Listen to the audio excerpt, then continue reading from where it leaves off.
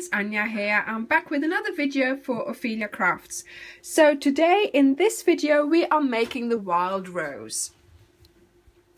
This is again large and small petals, a middle with a button and one of those thingy bobs, the stems that go in the middle. So we need for this 8 small petals and we need 8 large petals. Again, these petals have that little cut in the middle, so we are going to just gently glue them together like that. I have done most of them because, I mean, by now you will know. There goes the microwave. I'm doing dinner as well. No, actually, no, I'm not. My husband's doing the dinner while I'm doing this. I put the chicken in the oven and he's finishing it off. So, there we go. Yes, we all have to have food, of course. We can't just keep crafting. I wish I could. We get hungry at one point anyway. So, there we are. That's the petals done. These petals I have coloured in calypso coral. No, yeah, calypso coral. So there is a little bit of difference. I like it. I like the calypso coral. I like it. I wish I'd done these in calypso coral now, but never mind. That's okay. We want to, not all flowers have the same colours. So there we go. That's our petals ready.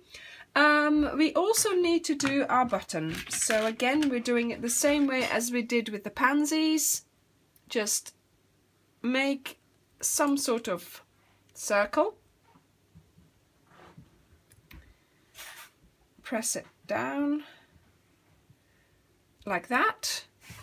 See, so that's sort of a circular shape. And then bend it so that when your stem is upright, your circular shape is horizontal, if you see what I mean. Yeah. And then we are going to put hot glue onto that little shelf. And then we put a button. I'm just using any old buttons here. This is one from my sewing stash. Didn't seem to belong with anything, so I thought I would use it. Now you really don't need a lot of paper here. I've been cutting them smaller and smaller as I went throughout my flowers, because you don't want all the paper at the bottom. You want it to be as thin as possible. So I put a little bit of hot glue onto the middle of the paper, and then I put my bottom on there so that it just stays there. Then you fold your paper around, making sure that you don't tear the paper around the edge of the button, just like that. And that's plenty. Okay, so then we have a length of floral wire, and you need to attach that with hot glue because it's not sticky. I don't know whether it's just me.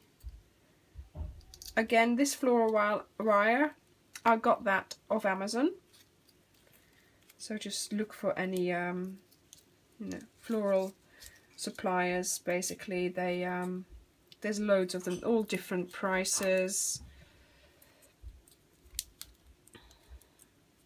And you just twist it round. It's stretchy, so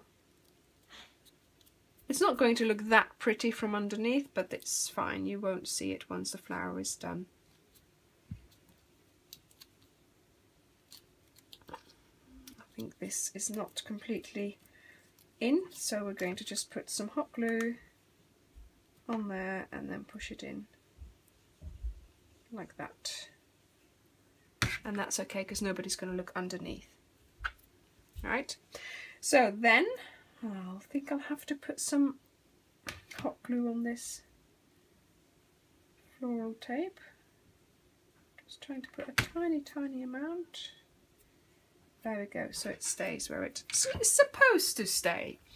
Then you get these and you're just gently going to bend the stems like this, so it comes up, and then this one the same way. Alright, so they stand up a little bit, so you get a little bit of dimension. Very gently because they do tear easily. And then you put them one with the stems up and the next one with the stems down. So you have this sort of dimension going on. And again, some hot glue in between, some hot glue underneath, and hopefully if you then push it like that, it'll just stay where it is supposed to. There we go. Now the button is not quite in the middle, but that doesn't matter all that much once you've got all your flower done, it's fine. Okay, let's get rid of some of this thingy bobs on my fingers. And now it's time to start gluing on our first small petals. So a little bit of glue onto the petal and onto the bottom of your flower stems there, just like that. Okay, and then the next one, a little bit of glue, and we put it right there on the opposite side. And the same thing again, a little bit of glue, and we put them in between this time. You do need a hot glue gun for this, so hopefully you'll have one. Most crafters do, I think. There we go. And then we do the second layer, but we do them offset, so we put them in between these, see, so that they're in between the thing, and then you just continue on putting them in between. Now if you want a bigger flower, you can come out with your petals from here if you want your flower to be more open, so to speak. You just put them further away from the stem. Where are we? Here.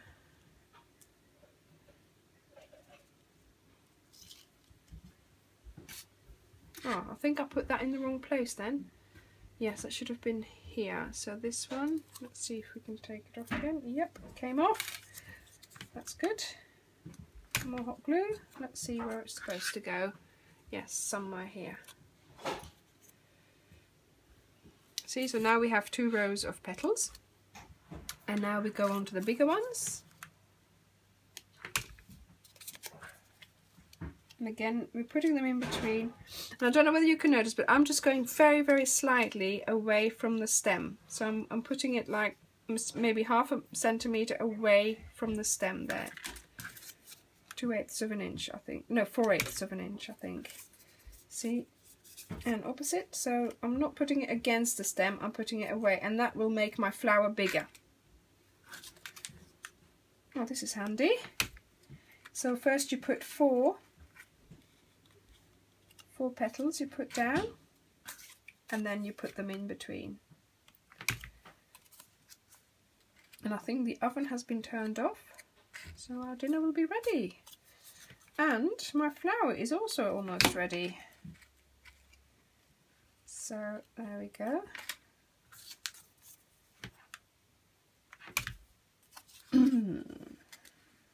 Now we push it down a bit. See, this makes the flower stand out wider, so it's more wider, obviously. The brain doesn't really work when you're filming. I try to come up with these witty things to say, but okay, so there we go. Now you can slightly move the button, there we go, to make it sort of a little bit more in the middle, but yes, so look at that, they're both about the same, apart from the colour. I like the colour, I like the calypso coral, I think it's nice. So I hope you enjoyed this series of flower making, and yeah, do come back for more. There might be just a few more videos on this. Thank you very much for watching, and I hope to see you next time. Bye!